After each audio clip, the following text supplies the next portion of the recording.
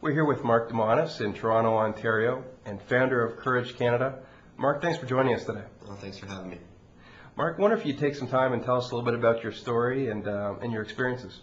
When I was 17 years old, a few weeks before my senior year of high school in Toronto, I was diagnosed with a rare optic condition called Leber's optic neuropathy, which actually left me legally blind and took away my central sight in both eyes, leaving me with only peripheral. Again, this was weeks before my senior year of high school. I was an aspiring NHL hockey player looking to go NCAA in about a year's time, and I was told by doctors at the hospital for sick kids in Toronto that I'd be losing my sight and would in fact probably never be able to play the game of hockey again.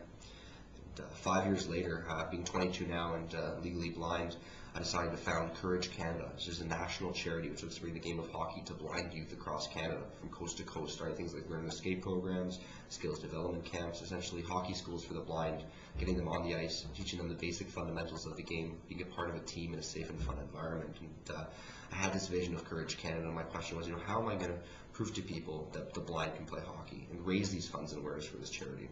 And that's when this past summer, 2009, I decided to inline skate from my hometown, Toronto, across 5 provinces, 5,000 kilometers to Vancouver, British Columbia. I raised over $70,000 for Courage Canada, and we look to bring hockey programs out for blind youth in different regions across Canada, getting them on the ice and getting them a part of the nation's game. And it was an amazing experience. I met in wonderful communities across Canada, from people to towns and cities, and truly wanted to bring hope and inspiration to people about my story, knowing that anything is possible in life, even when battling through adversity. And it's important for me, being a young person and a young leader, to share this with youth, share this with people from all walks of life, and inspire them to be all that they can be in Canada. How long did it take you to do the skate? It took me 111 days to cross Canada from Toronto to Vancouver, so that includes about 3.5 months.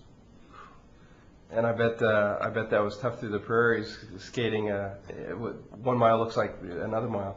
Yeah, I mean, well, I knew going into the trip that this was going to be the journey of a lifetime. I'm going to be, battling, the distance of northern Ontario, going across the prairies, and eventually the Rocky Mountains, which I'd end up facing, which were very tough, obviously.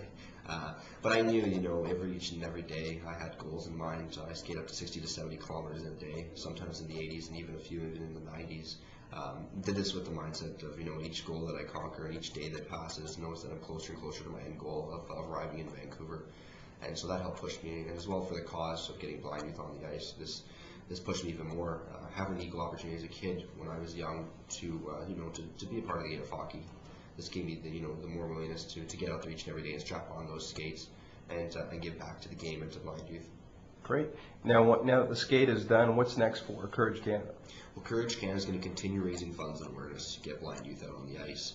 And we're working right now with different regions across Canada, with the Canadian Blind Sports Association, and sponsors from the corporate level and from service clubs across Canada, such as the Lions Club, to get these kids out on the ice, to do the right market and demographic research, get these kids out on the ice so they can have a chance to play, get them a part of a team, and get them in an environment in which they will have fun, just like I did.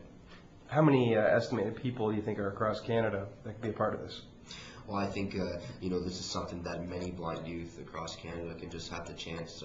As you know, in Canada, the game of hockey, the nation's game, is something that there's so many Canadian youngsters that just want that chance to play, and I'm sure this is going to trigger out the energy of kids who are blind too, to have the chance to play. So I mean, the more kids that get on the ice playing the game, the better. And I think that's what this is all about, and that's why it's important that the more money and awareness that's raised means the more kids will have the chance to play.